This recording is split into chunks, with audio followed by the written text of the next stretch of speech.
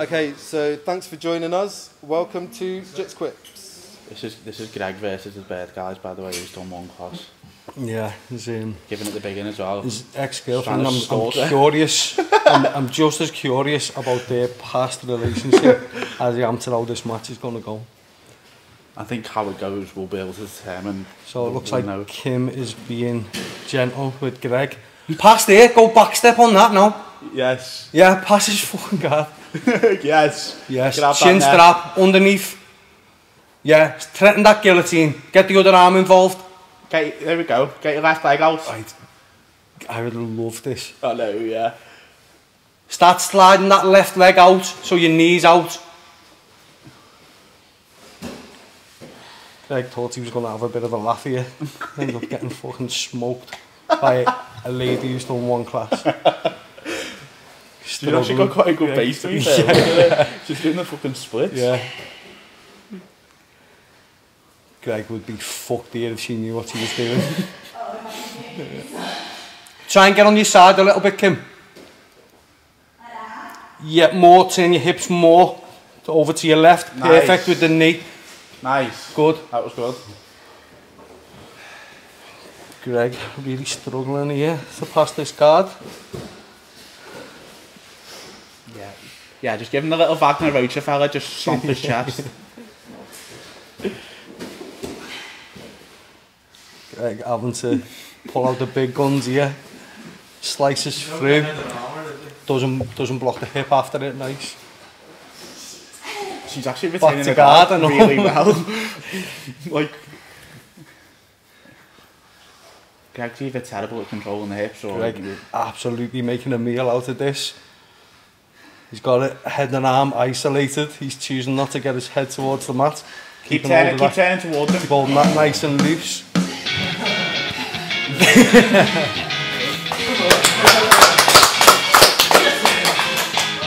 Well done, Greg, for pulling that out the back. Just about.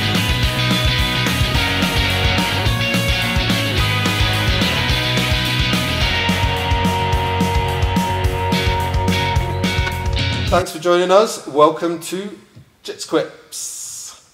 So, thanks for joining us, guys. Thanks, Greg. Today we've got Connor, we've got Anthony, and we've got Ed on the show. So Connor and Anthony are from training out of Trident Martial Arts Gym.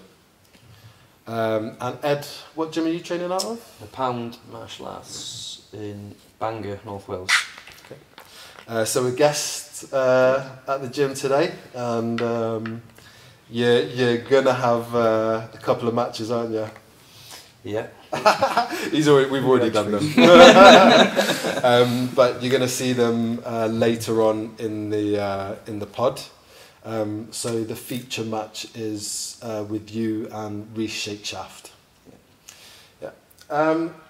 So gentlemen, it's Connor's first time on the show and Ed's first time on the show. We've had Duffy on a couple of times now. Yeah. And I've been trying to think of ways to get to know the guests first. I thought the best way to do that would be to ask a question that has come from my knowledge of you already. So from how I know you already, what do I want to know about you, basically? So, Connor, how long have you been doing BJJ? Just over 5 years now. January 2019 I started. January 2019. How old were you when you started? 24. 24? Mm-hmm. And then trained at Next Gen for a little bit. COVID happened, so sort of didn't really train during COVID. And then when Harry and Steve opened this place, I've been here since day one, really. Uh-huh. So that's been about 3.5 years now. Did Harry and Steve train at Next Gen before here? Yeah. So you knew them from there, right? Yeah. Like they were pretty much my main coaches at Next Gen. It was the Wirral one I went to. I didn't really go to the global one. I did for a couple of seminars, but they were the main coaches at the Wirral one. So I sort of built up that relationship with them. So when they did leave and opened this place, I was like, see you. With them. Yeah. So, and what I see of you, Connor, is you're a very consistent at your training. So ever since I've started BJJ here, like from the very first day that I came, you were here, and like the 1.5 almost 2 years that I've trained here, you're always training, you're always competing as well. So it's safe to say that you love BJJ? Yeah. Yeah. I do, I love it. And it's safe to say that we all love BJJ, right? Yeah. But so I wanted to know, before you found BJJ, 24, first of all, how did you, what other pastimes did you engage in? Yeah. Well, when I was a kid, football was my main one, and then I got to 16, 17, stopped playing football, started going out with my mates, and then I started going to the gym, doing weights. When I was 18, I was like 9 stone soaking wet, like I was really skinny. Started going to the gym, doing weights. Can I just say that, like you said, you started going out with your mates, and I think that is a legitimate pastime. Like, yeah, I like to party. You know, like still much. Do. So do you know what I mean? Yeah, like I was going out with my mates. I was 18 years old. Do you know what I mean? So when you first start going out, that was it. But I was always physically active, but I'd never stepped foot in any sort of combat gym before. But getting into jits, I'd watched UFC and stuff. So started watching. I can remember my mate showing me old videos of like Anderson Silva and Fedor and all stuff like that, and I was like, oh, that's pretty sick. And then started watching little bits of UFC, and that was when McGregor was like coming up and quite big. And then I was always like, oh, I'd love to do that, but I never sort of took that next step and actually done anything about it.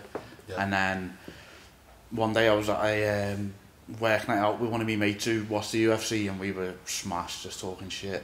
And pretty much we were like, right, we're going to go and we're going to do it. And we both went, well, the next day I Googled MMA gyms, texted them like, can I come down? They were like, yeah, come down.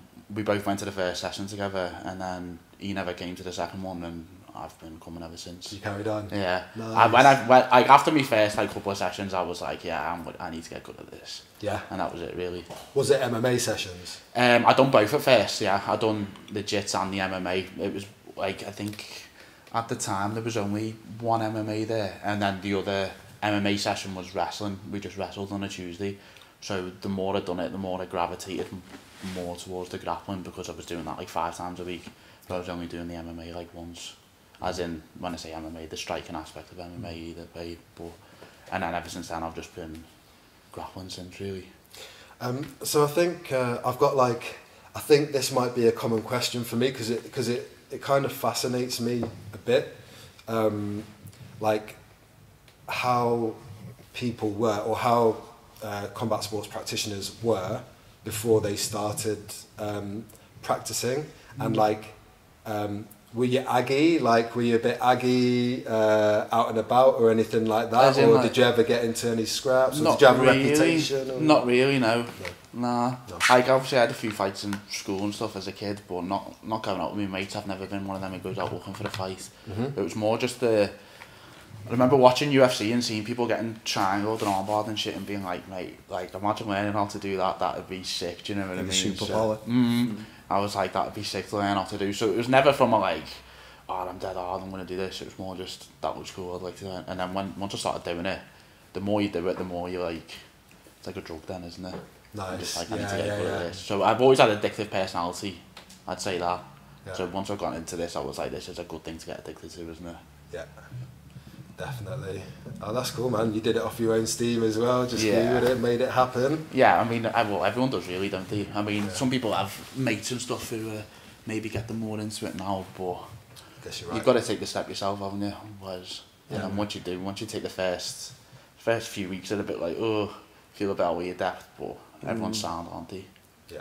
It's one of the hardest parts, that, isn't it? A lot of people actually just walking into somewhere. Starting the first time. Yeah.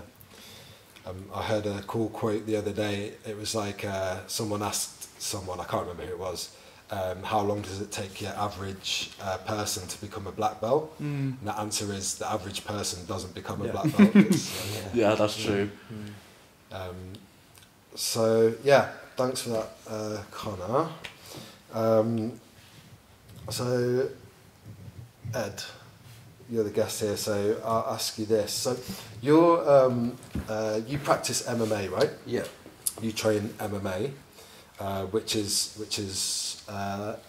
this is a guess now. Jiu-jitsu, wrestling, striking. Yeah, the full spectrum. Yeah. Full spectrum. So Yeah. those are the sessions you do: jiu-jitsu, wrestling, striking. Yeah. Yeah. Yeah. Okay. And no more than that.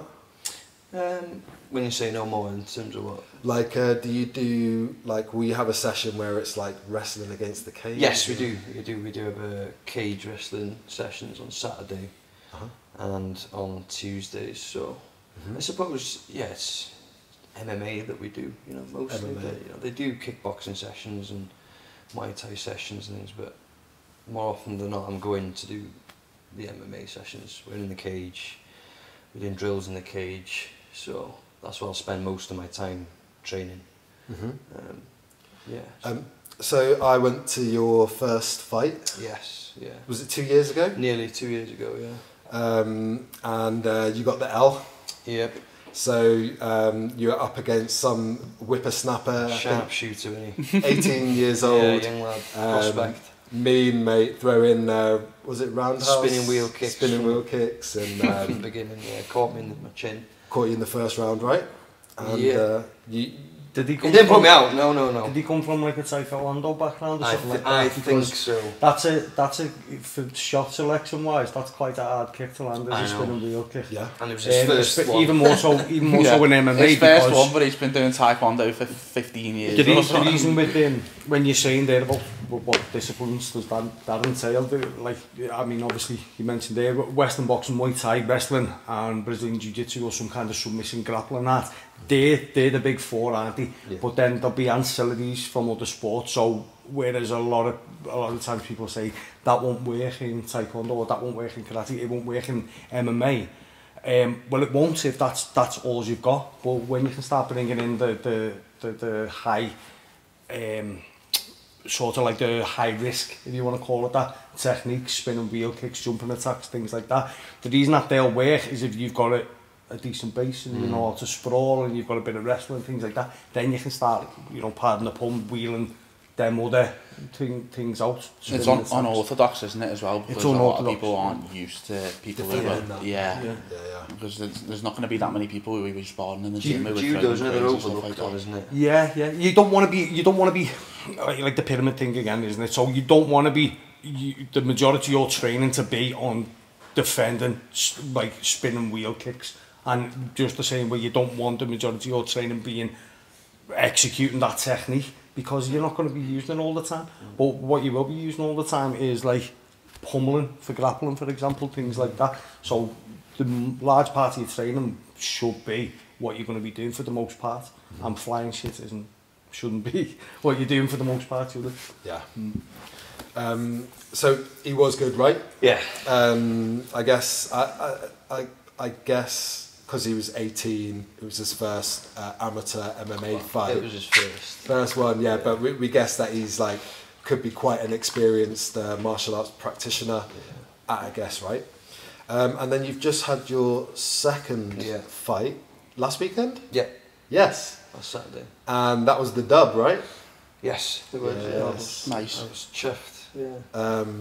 How did you win? Just a decision or? First round TKO. Nice. A minute and 10 seconds left of the round. I didn't take any damage. I took him down, I think, after about 10 seconds and just stayed on top of him. Got him in a rear naked choke for some time. I'm surprised he didn't tap. I didn't quite get my secondary hand tight in behind his. Part of the gloves. Yeah, he kind of fought it.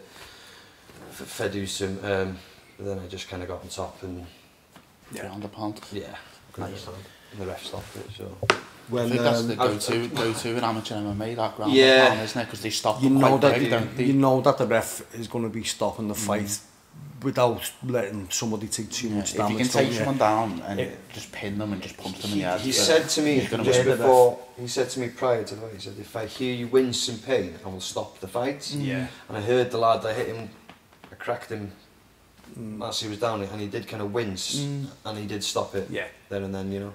Not to mention that I was on top of him for a good minute and a half. Yeah, you don't need to see an amateur who's 1-1 or 0-1 or whatever. You don't need to see him go through an insufferable amount of pain and damage on the mat when the lad's got to get up and do his plastering or whatever else. Of course. You know what I mean? I had a question. So you got the ground and pound on him, right? Yeah.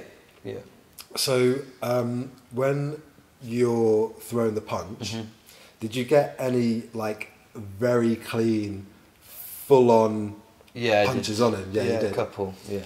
And have you ever hit anyone like that before? Like managed to get such like someone on the ground, your full weight behind it, just managing to connect? Yeah, I've had a couple of scrapes and scraps. I'm just thinking because you wouldn't go there in training. No. That's definitely something that not full power, right? No, I've never gone that hard in training. No. So I think I'm trying to sort of imagine what that must feel like to do that. I can imagine it's quite I can imagine it's quite exhilarating. I knew you were going to say that. I knew you were dying to say that. Yeah. Well, I don't want to say like. It's okay to like it, like. Yeah, that's it, isn't it? Right. So, well, this sort of leads on a little bit to what I did want to talk about off topic, off the subject of you guys, which was it's aggression. So I'm interested in how people become aggravated or how they use aggression. I'm also interested in anger and the difference between, say, like just your average person getting angry in everyday life and maybe letting it out in unhealthy ways compared to your combat sports practitioner who comes into the gym and maybe uses that as an outlet, sort of maybe not like coming in and practicing angry, but the fact that they come in and engage in combat sports sort of like takes away like the rise of anger in everyday life. Because I have heard that from people that before they've come in, they've just been angry at the world, like maybe wanting to go out in town and start fights and stuff. And then when they've come in here after they've done that, it's sort of like they lose that anger. That's probably because you also realise the more you do stuff like this, the more you realise like you're just a very small fish in a big pond. You're immersed in like, the world, aren't you? Yeah, you're like, everyone thinks they can fight, and even when they've never stepped into a gym, or not everyone, but a lot of people think they can fight, and then you come in here and you'll just get mauled by a kid or by a woman or by someone half your size, and they'll just fuck it up, and you're like, oh my god. Like there's some people who you look at in the gym and you'll think, if I walked past you in the street and you said something to me or my bird, you'd kill them and they'd ruin you, do you know what I mean? So I think it sort of deflates your ego a bit, where it's like you're not big and hard, like, do you know what I mean? Yeah. If I can say something off the back of that, I think I wanted to mention it to you before, Greg. When I've said about when I've coached in other gyms as well, and but like I'll use the helicopter pilot analogy, and it's normally because you'll have a person that looks a certain way, is a male, and they've carried themselves in a certain way, and they'll come into the combat sports gym, and you'll see that. And like I said, the helicopter part, I'll say to them after I've normally paired them off with one of the females or something like that, and they've had their arse handed to them, and it's because they've come in with this kind of like fucking, you know, this mentality. They come in with typical male egotistical mentality, and I'll say to them, like, what do you think was going to happen? Like, if somebody said to me, go and get in that helicopter and fly it for me, I'd say no, because I've had no formal training. I'll fucking crash it and I'll kill myself. I'm not going to do that. But why is it that every man, myself included, feels they've got this natural ability, this fighting prowess? I can't speak Chinese, I've never learnt it. So why on earth would I walk into the combat sports gym and go, yeah, I'm going to be at the top of the food chain? Why? You've never had no fucking formal training? What makes you... Like, why are you going to think that this guy who trains fucking twice a day, 6 days a week for the last 12 years, is... Why should he give you carte blanche and be nice and be... No, come in with the right attitude first and foremost. So I wonder if, like, let's say as men, right? And I know this isn't a popular thing to do at the moment, is make distinctions between men and women, but I'm cool with it, right? So you just assume my gender then? Yeah. Like, as a man, I feel like there's that natural role of the protector, right? Especially the older you get, once you have domain over your own home, you know, your relationships, like you're not beholden to your parents or anything like that. There's a certain let's say role where if someone did choose to attack you as a man, you have to defend yourself, your home, your family, your people, and the pressure and status that comes with that as well, isn't it? Yeah, pressure with being able to fulfill that, right? Yeah, this pressure, this internal pressure that young men feel because they've got to be a certain way, they've got to act a certain way. Yeah, I guess the danger there is real. I mean, like, it's not something that I particularly like fear. I'm conscious of on a day to day, but let's say that, you know, men do attack other men. Yeah. You know, we are capable of doing horrible things to each other. So I think naturally, I mean, for me, engaging in BJJ, it has given me a bit of confidence when it comes to that kind of thing. I think before I was like an insecure male, whereas being able to engage in BJJ and having that bit more body awareness when it comes to combat, spatial awareness, has given me a bit more confidence, where I think that sort of insecure side of me has subsided more. Yeah. I wanted to ask you, Ed, so the difference between, or what, you had the dub, you had the L, yeah, then you got the dub recently. Yeah. So I wanted to know what you learned from your first match, and did it carry through into your second fight, your first fight? More than anything, it was knowing what to expect. First and foremost, I kind of knew what to expect with the walkout, with how it feels to be in the cage with all the people watching and your opponent looking in your eyes, and not like when you're sparring, it's a different look you get, you know. And I kind of knew what to expect a bit more.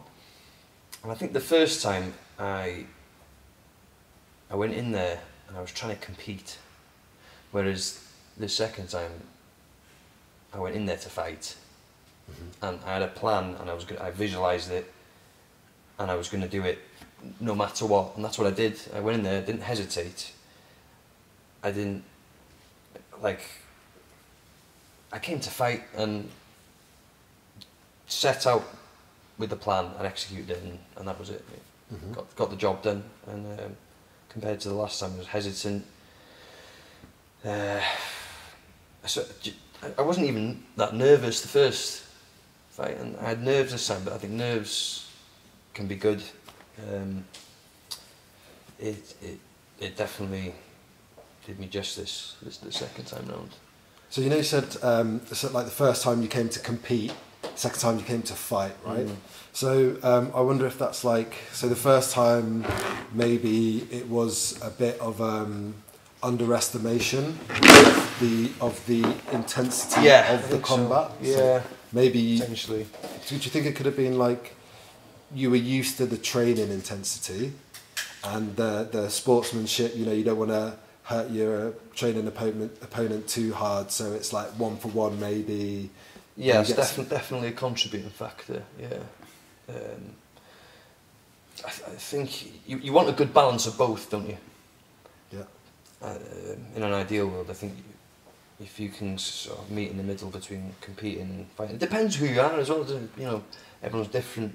As we were talking earlier, some fighters, they're kind of, like you were saying, GSP. He's more of a competitive. Well, that's the example, the classic example. People use, they'll talk about GSP, George St. Pierre, being a combat sport athlete who was outsourcing his training program. So before, like, he was established MMA gyms, he'd go somewhere for wrestling, and then he'd go somewhere else for his strike, and he'd go somewhere else for his submission grappling, and he put it all together like that. And then you've got other people where they're just fighting because it's the only thing they know how to do, or what they've been all right at, and they'll make money. And the fighters by default.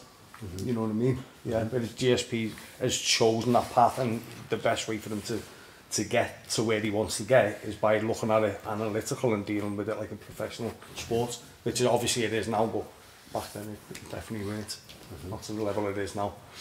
Okay, so Ed has just had a match with Reese, and just going to have a look over that now. Okay, so thanks for joining us. Welcome to Jits Quips. Touch and go. Okay, so Reese technically is the more experienced guy when it comes to grappling. Reese is a blue belt, is that right? Yeah. Reese is a blue belt, yeah. Yeah, and our mate Ed is a white belt. Ed's a white belt. Okay. He's done MMA though, so I'm going to presume he's alright with wrestling. Yeah, he knows a bit what he's doing, yeah. So Ed is a bit more MMA focused. Yeah. He's had a couple so of... they're both fighting for the inside space on the collar ties here.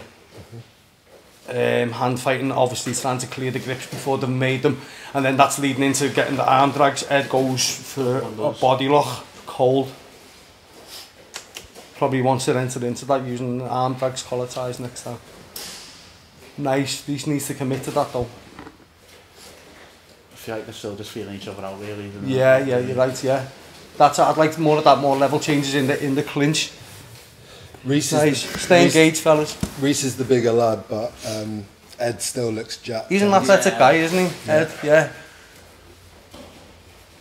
More level changes and more commitment on them. They're meant these lads, both years. Reese keeping connection, pulls into guard. A sort of modified butterfly.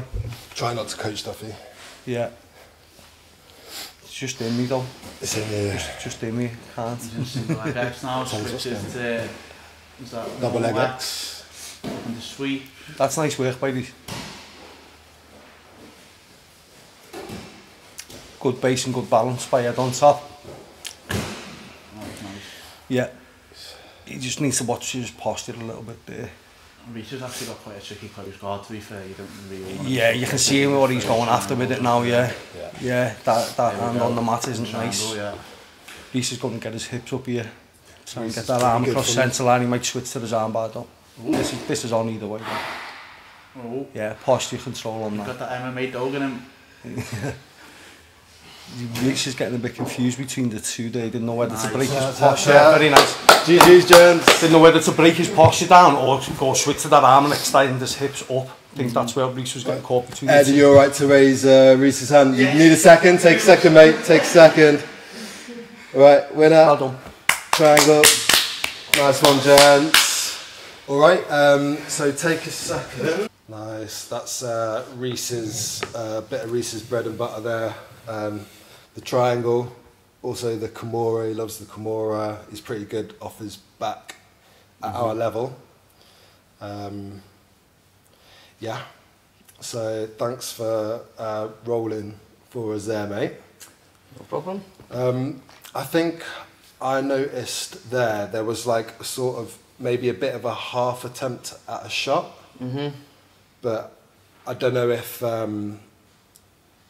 like I think from there, because it was a half attempt, it seemed like Reese wrapped your head up there and got the sprawl on it, was it? No, he tried to roll, like he tried to sit into a guillotine, didn't you? And and then you popped your head out, and then he was just straight into a butterfly guard. That's the one, yeah.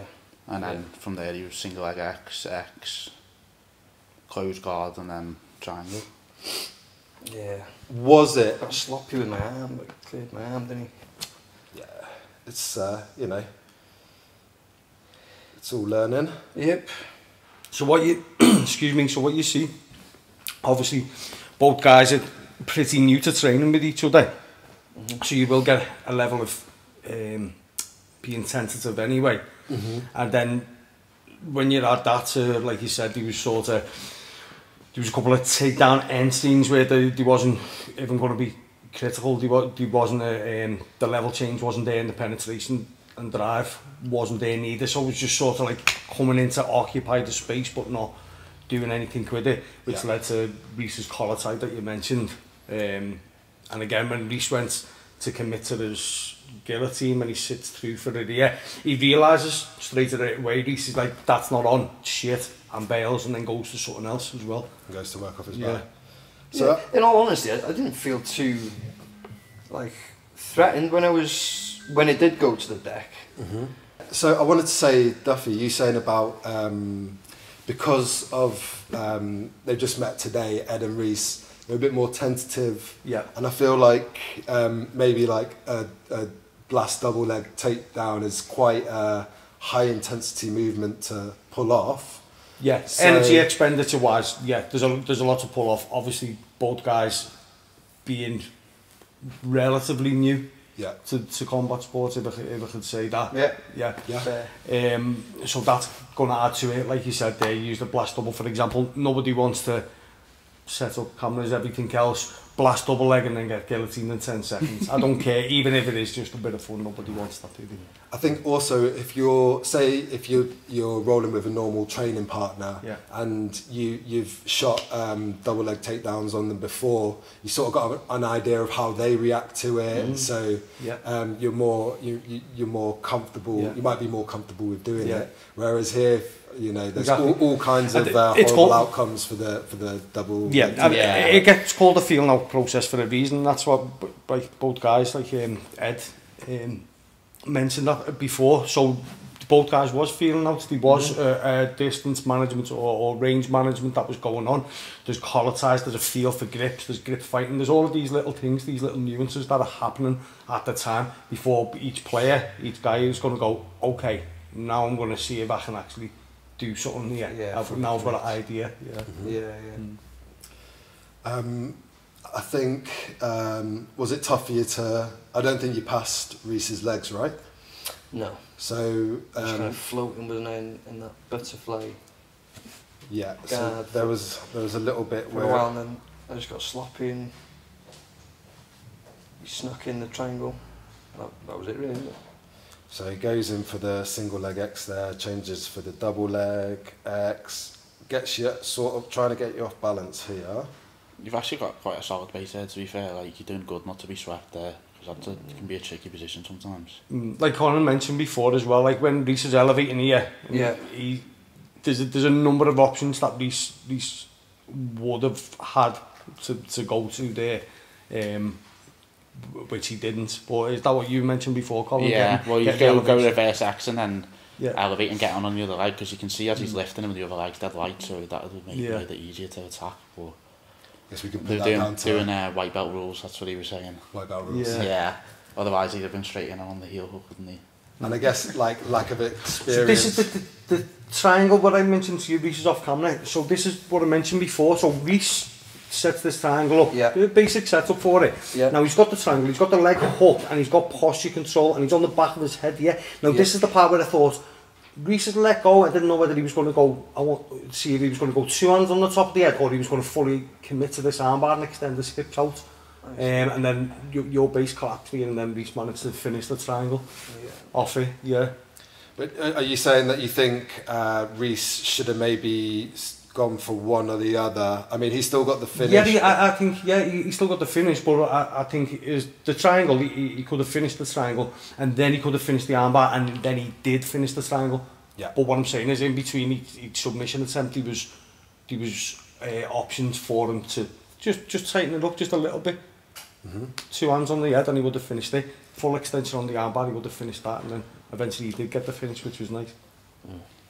What I was saying before is I think, like, of course, the higher level you are, the more you notice, right? So you're saying that Reese, you feel like Reese could have gone to the other leg when he was doing the double leg X stuff. Yeah, the X guard.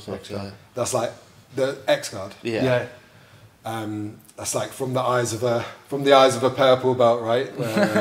Well, like obviously, the more you do it, the more you're going to be you're just going to see more openings and more things, aren't you? But when you're a white belt, you're just like, I don't even know what the fuck I'm doing here. Do you know what I mean? Yeah. So you've seen that yourself, haven't you? When you remember when you first seen any kind of footage and it just looks like it's a different language. You just can't understand what the fuck is going on. What are these two trying to even do to each other? And then you notice when you see something, it might be by MMA events, might be in the UFC at the weekend, and then you're watching, you'd be like, I can see what he's actually going for. That's why he's trying to do that. So things start to like make sense a bit, don't they? Yeah. There's also levels to that as well. Like there's stuff there that like other people will be able to see, and I'd be like, I didn't even notice that. Do you know what I mean? I mean, it's harder because it's just a very small clip. But generally speaking, do you know what I mean? I could watch a match and be like, oh, I noticed this and this, and then a brown or a black belt would be like, well, there's a small detail, and I'd be like, I would have never noticed that. Do you know what I mean? So that just comes with experience, though. Yeah. Was there anything else of note for you during that match, or how do you feel about it? Yeah, I feel okay. I'm glad that I've turned up. Yeah. I've had two, competitive roles. Two competitive roles, yeah. Yeah, well, I've come here and we've made it happen, and definitely the underdog in both matches, right? And I'm a bit disappointed in myself that I let myself get into that triangle a little bit, but I think on the camera you can't quite see how he gets rid of that other arm, can you? Let's have a look. Yeah, because that's something that I've been working on, Yeah, I've been caught in them so many times, and it's posture. That it goes back to just the basic fundamentals, just good posture. Like, anyone will tell you, like, how do you escape a triangle? And it's a dickhead answer, isn't it? But like, don't get caught in one. In the first place, it's get told that. Honestly, you can trace back your steps to most times when you're getting caught or submitted and go, that's where I went wrong. It's that hand position. It's that bit of posture I should have kept. Yeah. It's having me frames. Like the amount with the new guys when I'm rolling, I'll say to them now, I'll be like, your frames, start getting your elbows to, it's gonna hold you in good stead. Just keeping these like little minor details. Keeping the elbows in, sort of thing. Basics, just posture. Make sure Reece you've is got also good posture, able to, good frames. Sorry to interrupt. Reece has also like done a good job of getting onto his on hip, the side, and that's given his right leg the mobility to whip over the shoulder. Then, whereas if you're more flat on your back, it's a bit harder to throw triangles up. Then, and it's also easier for the person on top to posture. I think that's might be why they've not seen it coming as the angle. Yeah, it's a good point. Because he's on his hip, that's why he's able to go boom and just whip his leg over the top of your other shoulder. You know what I mean? Whereas if he's flat on his back, it's harder for you to do that. He would have mad dexterous legs to do that then. So Reece has Reece got the wrist control there as well? Because when he's going onto his side, he's looking to get that floating leg sort of in the underneath leg to float up. He's looking to clear the shoulder, isn't he? To clear the shoulder. And then he's also, I feel like he's also probably got that wrist control as well, so that he can just do it easier, right, without that having to worry about that. So he can clear his leg a little bit more. Yeah. And obviously he's the threat of other submissions is there. He's selling it well, isn't he? That's what he's doing. He's selling it well. He's not showing his hand straight away. Yeah, he controls the wrist there, doesn't he, before he actually whips it up. And that's all right. Boom. Yeah. I feel like Reece is dead good at doing this because it wasn't like out and round. Reece controls the hand here and gets that. He's like gets his knee dead close to his chest, so he just puts it over. I feel. So the pressure's on the artery from the get go. I mean that angle for the triangle, that's how it should be. You know what I mean? There's like as soon as he undid the leg, it was game over pretty much, wasn't it? Yeah, you know when you hear people they'll say I haven't got the build or I haven't got the legs for triangles, I can't seem to lock them up, and it's for the most part it's going to be the angle. A lot of the time it's not down to the dexterity, it's not down to the shape of your legs, it'll be down to the angle. You shouldn't be square on to your opponent's body because you can't close the gap on the arteries like that. It's got to be proper on the side. Yeah, I think obviously if you've got dead short legs, it can be hard to lock your legs together depending on how big your opponent is as well. If they've got big shoulders and you've got short stumpy legs, you're going to struggle to get a fully locked in triangle, but once you do lock it up, it's going to be fucking tight. and then obviously the longer your legs are, it is easy to. That's why you see people just. Some subs, quick. body type dependent are going to be easier for some people to get, aren't they? Like you said, body type dependent. But you shouldn't not be able to fucking catch one in a triangle because your legs are too short. You should be able to find that angle, hit that angle. I wanted to say, quick off the back of what you touched on with the when you said about hitting somebody like making contact with small 4 ounce or 8 ounce gloves, and like how does that feel and stuff.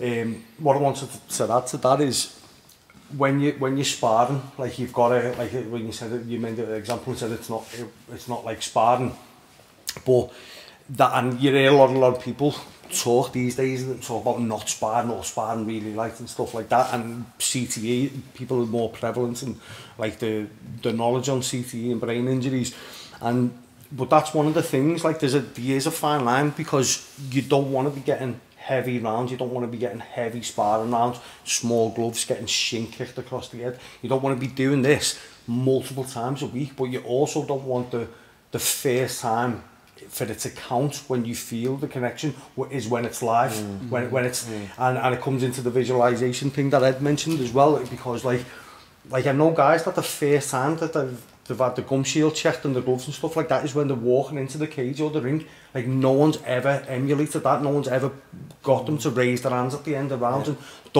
you don't want the first feeling of uncomfortability to be when you go, oh fuck, oh this cage is bigger than what I had in the gym. You don't want that. You want everything to be normal. You want your coach, your teammates, your corner staff, you want them to be like checking your gummy. This is like in the rounds, the night practice, like weeks before. You want them to go through all of these things, so then when it is live, that's all part of it. It's all, you're comfortable, you've experienced it before. You know what I think mean? once you've fought so many times as well, that'll become natural to you anyway. Yeah, you can actually, like you said, the first time you do it, you're just gonna be like, what the fuck's going on here? And you get a mad adrenaline dump. You don't know what to expect. The intensity's just another level, isn't it? Yeah. When the experience is there and you can actually like embrace it and actually enjoy the occasion, like going in Scotland, when you can actually just enjoy what's going on around you and be like, this is fucking mad, isn't it? People here, there's fucking lights going off, and you fireworks. It's me music, man. I can fucking enjoy this. Yeah, that's the thing. I really enjoyed. I really enjoyed my walkout the second time, because I knew, you know, like the first. It's not the end of the world. I'm not gonna die. I'm gonna die. Yeah. Can't be worse than the first one. I remember seeing a thing with Cejudo as well, Henry Cejudo, and he was saying, so once a week when it was leading up to, it was some sort of title fight, he would have, whatever time the fight was on, it was at that time, he would have, like he'd be in the back getting his hands wrapped, like you were saying, he'd have a walkout with the same walkout tune he'd have on, he'd have like him versus whoever he was sparring against, it'd be a 5-minute rounds, a referee, the other fella would have coaches in his corner, he'd have his coaches, and like he would like essentially simulate the fight once a week. Leading up to it, so that every Saturday night at 11 o'clock that was his fight, and then by the time it comes to it, he's done it 12 times already.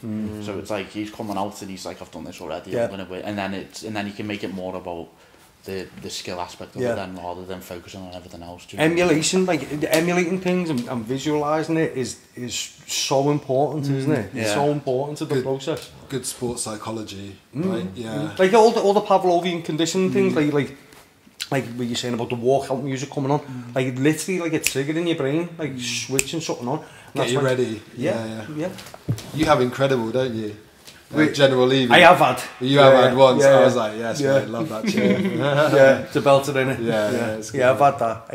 At the Electric 6 gay bar. Oh really? Yeah. The Jimi Hendrix, always a classic, isn't it? Yeah. There's a few. What was your one? Just this Genesis. Genesis. Yeah. I'll have to check it out. I'll have to check it, It's an electronic like dance tune. Okay. Fucking hell, I thought he was on about Phil Collins Genesis, outfit from the 80s, I was like, I don't know that one. I had Susudio on before, the open mat. Anthony, I wanted to ask you, what did I want to ask you? Wait, so how long have you trained combat sports? I first went into the place for combat sport, like boxing and stuff as a kid aside, in 2008. But then I didn't go back for a year. And then I went back sporadically. So I think I first competed in 2012.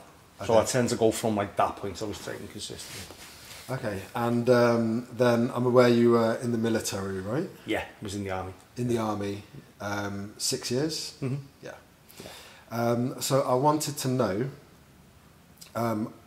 first of all, before you, let's say 2012, 2008, before you started training combat sports, what was your experience with like hand-to-hand combat, like any punch ups or in the army you did a bit of boxing, right? Yeah. Okay. So I'm a bit older than you, obviously, being 44. So my past probably a little bit more checkered. But when I left the army at 22. And I was a young man, I was 22, and I was full of insecurity.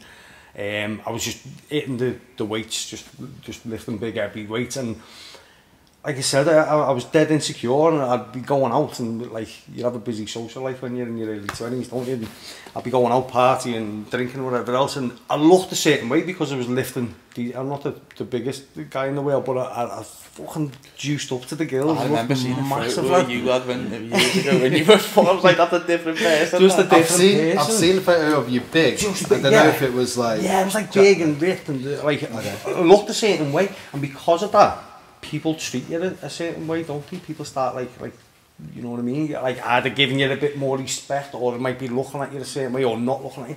So because you're a young guy and you're fucking dead insecure, you start acting off the back of that. Yeah. So to answer your question about fighting, like, no, I couldn't fight for shit. And the reason why is because I wasn't a helicopter pilot. I couldn't fly the helicopter. Yeah. But you look a certain way and you're going out and then you start acting a certain way. So I'm acting like this fucking dickhead. Yeah. So this happened. This is what I was telling you before we started.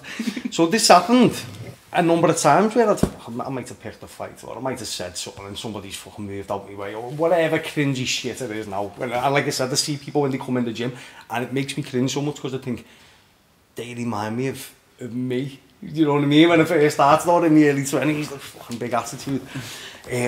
But I'd done it one night, I can't remember where it was, somewhere in town. And this kid, this young lad, he was obviously half my size, and he was like, yeah, come here then. Come here.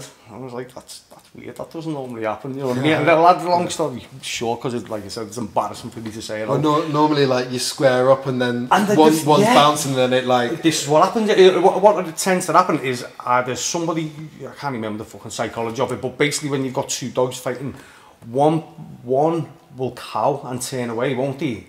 Or they'll go hell for leather and they'll go, well, I've got nothing to lose and fight for the fucking life. But this kid has obviously had fighting experience, and he's like, took me outside this bar, fucking embarrassed me, just punched me head in front of everyone, and then it was dead, like mocking it and all. It was dead cringy. Oh, really? And I got up the next day. And I'd give it all that one to my girlfriend at the time. Like, fucking if this would have happened, I would have done that. It was so embarrassing, but it needed to happen. It needed, my trajectory, my path needed to fucking change, yeah. Did you say he mocked you? Yeah, he was just like, yeah. Like I'm probably getting up and fucking blood all over me. Fucking machine old shit or whatever it was, and trying to fucking get up, and he's like, fucking sit down lad, you'd embarrass me, you know what I mean? It was the whole thing needed to happen. Yeah, needed it. So then, like, obviously the next days I've got fucking on over in Tasker's sports shop that used to be in Liverpool and Anfield at the time. They had cards on the fucking desk with Next Generation MMA. I don't even know whether they had MMA, but it was like Next Generation. And I was like, fucking see what this cage fighting's about now, do you know what I mean? I'll go down there, I'll fucking make myself dead hard, and then I'll be able to fight every other town. So fucking went down there. Training for town. For all the wrong reasons, yeah. So I went down there, I was dead fucking nervous, cage fighting, yeah. I'd seen bits and bobs on Bravo and that. And went in, and it was the old Next Generation MMA before they were in the 05 building. And it was on Vauxhall Road, and it was fucking, I think old field, you know what I mean? I went once, and then he was some teenager, like long hair. I won't say who it was, but he's a fucking well-known fighter. But he had like long hair and a Pokemon t-shirt on at the time. He was only between 13 and 14. You just like triangle, just like. But it's not like now, where like one of the new guys or one of the more experienced guys will go like, this is why this is happening. It wasn't like that. I was just getting fucked by this kid half my age and just like fucking hell. And the ego was too much, so I didn't go back for another year. Didn't go back for 12 months, and then like went and like sort of fucking got my ass handed to me a few more times. But like I said, I didn't really stick until I went back in 2012 with my tail between my legs with a different attitude and just like, I wanna do this because it's fun and it's good and it's the only thing I'm really fucking passionate about, and I'm not really into running like a mouse on a wheel on a fucking treadmill or lifting weights. And so yeah, I got into it for all the wrong reasons, but then it made me a better person. Made you a better person. Yeah. That's good, I like that.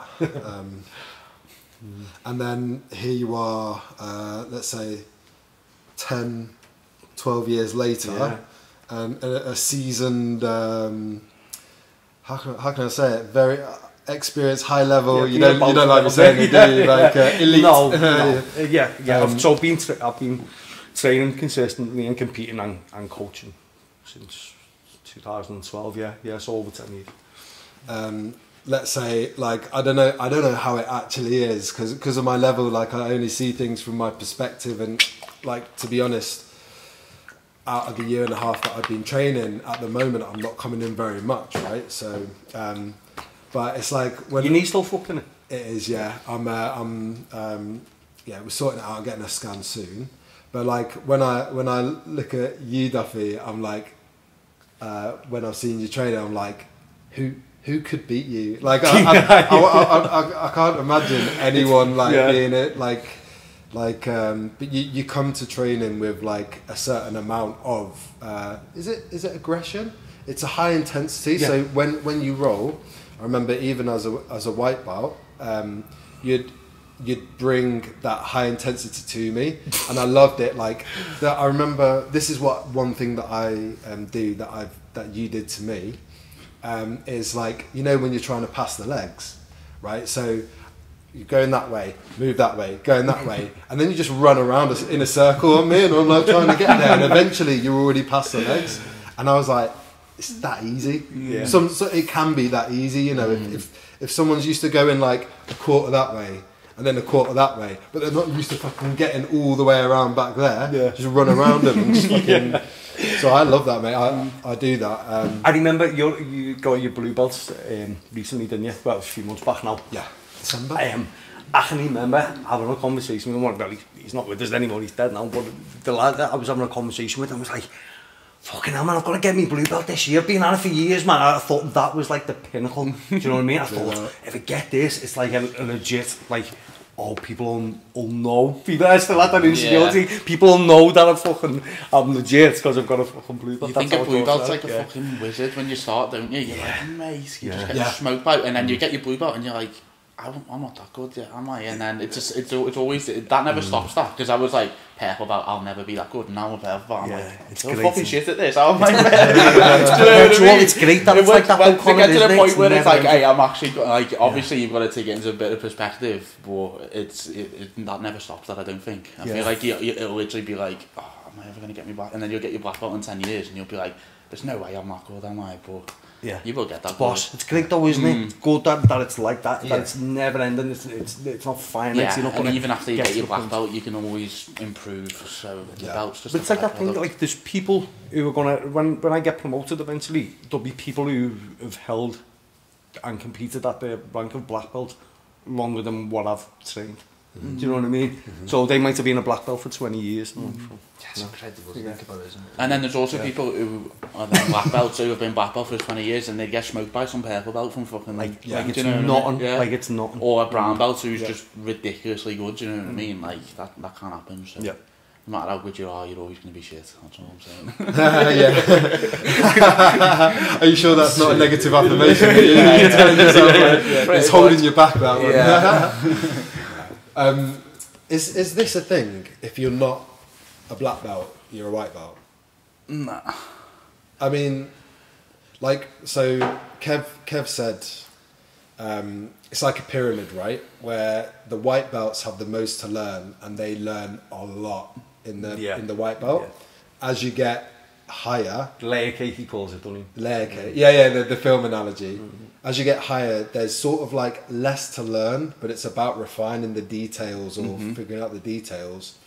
And then none of this bottom pyramid works. It's only the black belts like that are doing like the real jiu-jitsu. I'm probably fucking that up a little bit. I know what you're saying, but it's hard, isn't it? Because I remember, like we've all heard the advice of like only do the shit that works on good people, but that you can't, because how's that going to get you through like your lower ranks of sparring and training and stuff like that?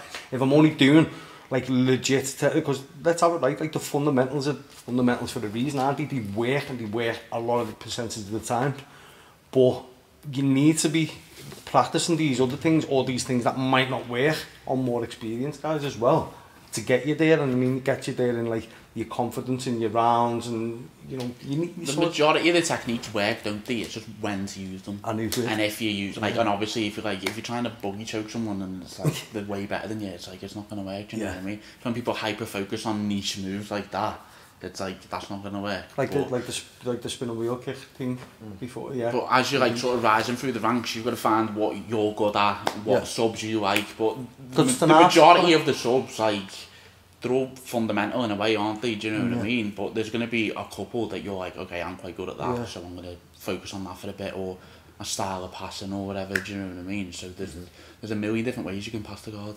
But it's an art as well, isn't it? So you should be in that moment. Yeah, exactly. In that moment, it's like, is that the right way to do that technique in that moment? And like you said, there's different ways of doing it. Like some people will just be like, I'm never going to use that. Yeah.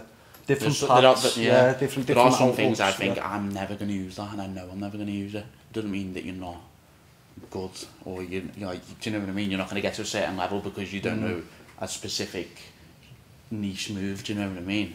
You still get to a very good level. But at black belt level, I guess you're supposed, or you're expected to have a pretty broad knowledge of jiu-jitsu, all the main stuff, right? Like defense, attacking, passing, subs. You should be very, very well rounded. Like you can't be a black belt and not know how to pass someone's guard, or retain guard, or escape an arm guard, or whatever. There could be like small holes in their knowledge, but really they should have a very broad understanding of a lot of the techniques. Should have a broad understanding of it, of course. Yeah. What do we make of them handing out these belts? You know, you watch the UFC. You know, Alex Pereira's just got his black belt, was it? I don't know what his background is. After a knockout and things, you know, it's like, and they're doing this. He's not been in the jiu-jitsu game long, has he? No, I don't know. I don't know. I don't know. Like, I know that. If Alex Pereira was here now, Duffy, would you rather go? Of course, yeah. See, try and show jiu-jitsu, like for try and show him up. Would I try and like showcase jiu-jitsu, like this is the greater combat? Alex Pereira, you're not a black belt, mate. Because I don't agree with it for a start. I don't agree. I don't think jiu-jitsu is the superior martial arts. But anyway, what do you think is? I don't know. Are we talking about that? Yeah. The thing is, nowadays. No, just out of curiosity, which one is the super? If there is a superior nowadays, one. though, MMA is as a whole. You know, these like young kids now. Yeah. They're coming up doing the whole spectrum from the get-go. Do you understand what I mean? There's no like certain. It's different because when the UFC first started years ago, it was a wrestler versus a boxer, and this was to see what is the best martial art. And essentially, that did show that jiu-jitsu was the best because Hoist was just showing everyone else. No one knew about it as well. Right? But now it is different because if you are not well-rounded in MMA, you're going to get exposed by someone who either has good grappling or good striking. I mean, you will get exposed at some level, and then there's obviously these kids who are coming up, and they're not just a specialist in Muay Thai, and then they start learning how to grapple or vice versa. They're fucking good at everything. Yeah, and that thing that I saw Sean O'Malley do, where he takes the guy down, or I think he throws him down. Is this in the MMA? It's in a fight. I can't remember who it was with though. Okay. I think I've seen him do it a couple of times where he throws the guy down, he turns around like he's going to walk away to let the guy up. As the guy is like feeling non-threatened by Sean O'Malley getting up, when Sean like doubles back around and clocks him in the face. I think like that's a really cool sort of aspect that Sean O'Malley utilises, because he's been in the game, the MMA game from a very young age. So he's like high IQ. He's like, that's a moment. It's a bit of showmanship that as well, isn't it? A bit of kidology going on, isn't it? Yeah. So when you're talking about like people going into the sport and MMA being a combat sport in and of itself, with all the disciplines combined out, and these kids coming up, it's not just now, but it's been going on. It's been a martial art or a combat sport in and of itself for a long time. People used to talk about Rory McDonald as being one of these kids that is... Rory McDonald, is he retired now? Like, that's how long ago it was. He was one of these first kids that started mixed martial arts as a child and then come up through the ranks. And Rory McDonald's getting on himself now. You know what I mean? So it's not like this new thing. It's not new. Yeah, it's not a new. It's not a new. Yeah, it's not a new thing. I think it's just more the popularity of it now. The popularity is, but I think from a self-development point of view, I think specialising is the better way to get good at stuff, you know what I mean? So like spending like 3 months in Thailand, do you know what I mean? Spending going to Iowa for fucking your wrestling or whatever it is, you know what I'm saying? Like specialise on that, and even in the combat sport, you can specialise again in that, can't you? So with your striking, I'm just going to work on my clinch game. Just going to work on my fucking clinch game and knees and elbows, or with your grappling, I'm just going to work at getting up off my fucking back. You can work that for 6 to 8 weeks, but I think you've got to specialise. I think when you're trying to get good at everything broadly, I think the increment for it is too fucking slow, man. Too slow. For my attention span, it is anyway. Yeah, I see it. Yeah. So taking deep dives into certain aspects. So, and then it's in your arse pocket. I've done that. I struggle with that sometimes though, because sometimes I feel like if I'm trying to, so I was like, right, I'm just going to pull guard for 6 weeks. Yeah. That's what in my head I was like, I'm just going to pull guard for 6 weeks. Yeah. And then it's like, you come in and it's like, depending on what the coach is doing, and then, do you know what I mean? You come in and then like Harry or Nath will be like, right, say we're doing guard passing, so it's like, you can try you can try it maybe in your rounds, but then you do a round and you do it with someone who's half decent, and then you revert back to type. You go back to your do you know what I mean? So I feel like I agree. It's but it's hard to do that sometimes, I think. Do you know what makes it easier? Injuries. Getting injured and forcing you out of your wheelhouse, forcing you to have to train round something. The reason I use that as an example is because when I've had injuries in the past, and that's when I noticed it the most, is when like I was doing everything and I was like, shit, I can't grapple. Right, I'm just going to have to do striking. And then I was just doing me striking, and then I was like, fucking hell, should I just compete? Because all I've been doing is striking for months and months. I haven't done no grappling, and that's what led to that. And then I get injured, and then I'd be like, all I can do is grapple now.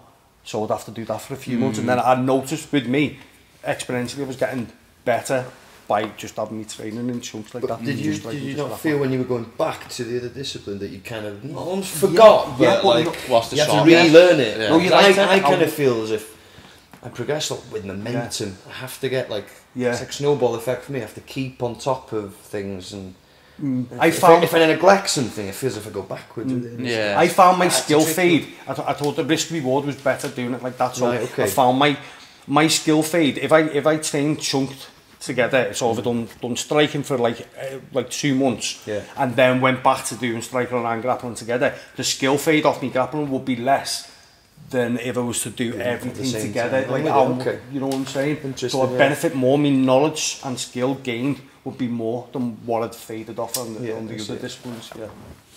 All right, lovely. It's a pleasure to talk about this with you, gents. I think one last thing before we go. I wanted to make this a little feature. We'll see if it works, but the last couple of episodes we've talked about why you love BJJ, right? So we've already established that we all love BJJ. We can say combat sports in general as well.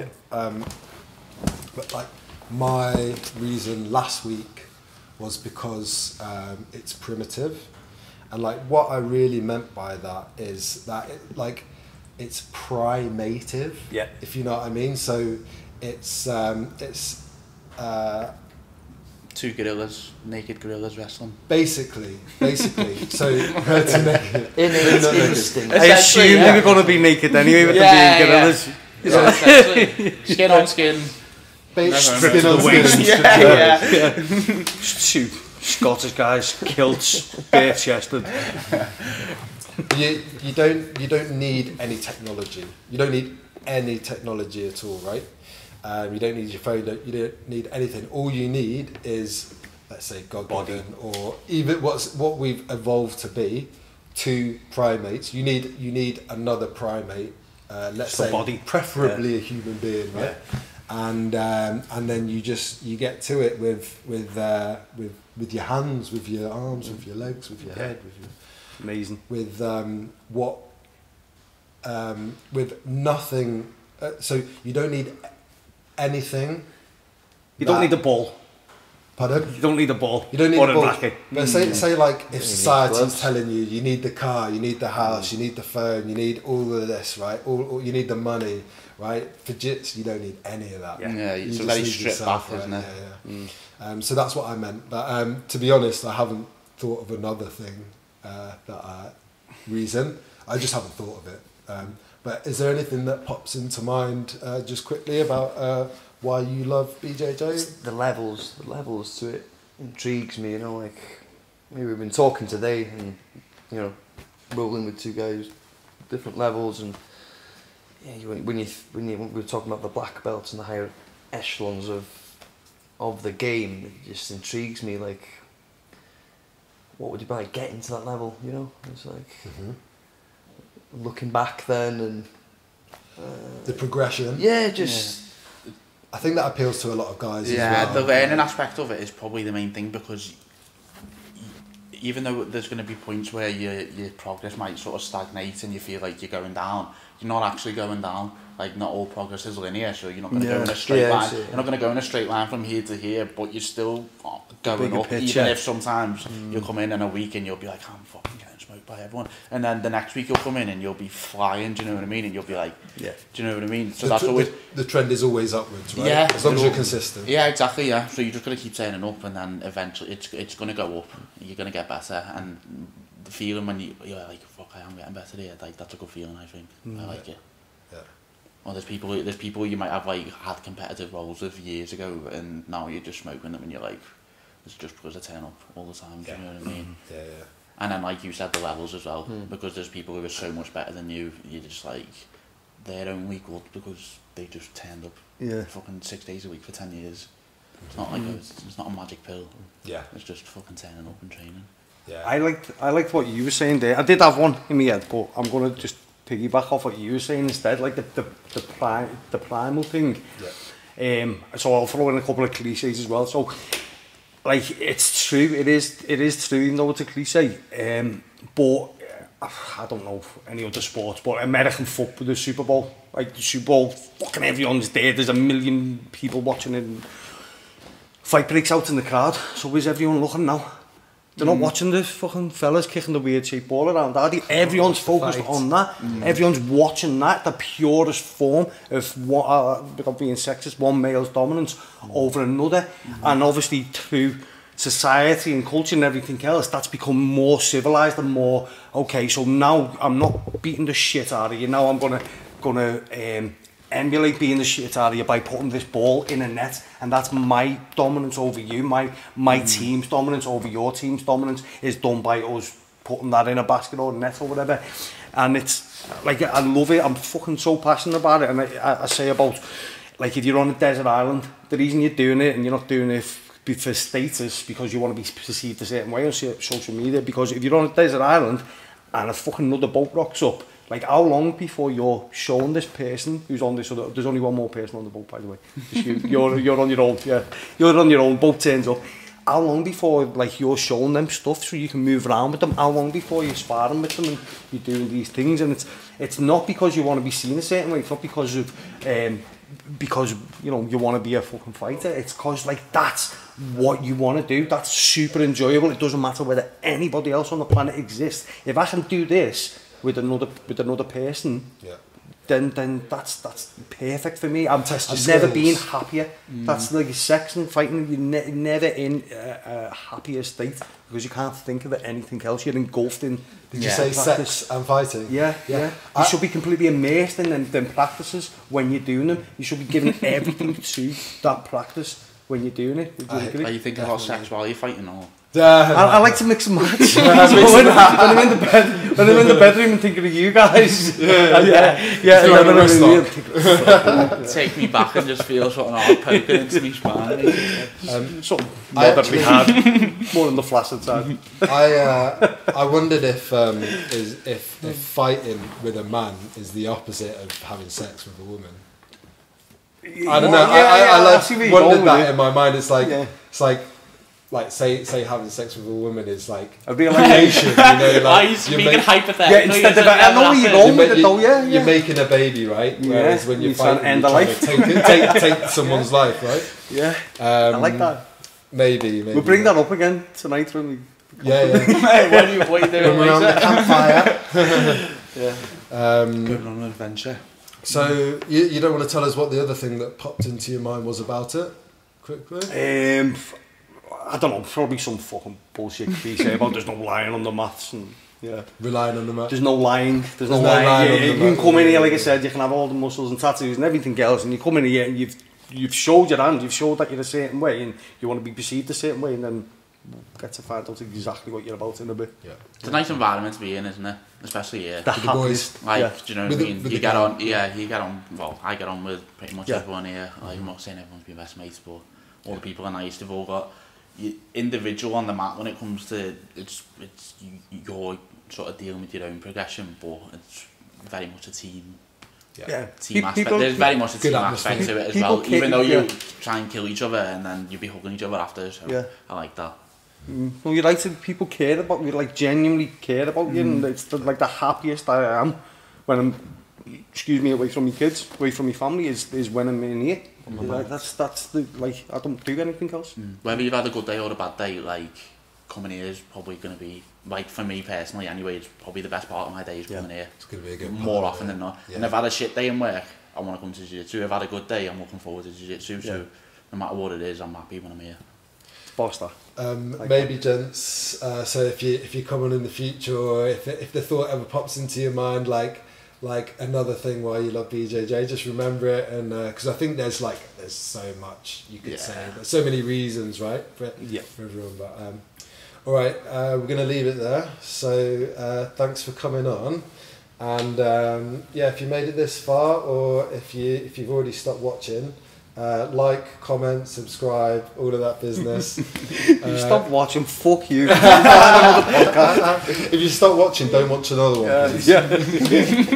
Talking to you. Alright, gents, let's cut there. Cheers. Thanks, Greg. Cut it.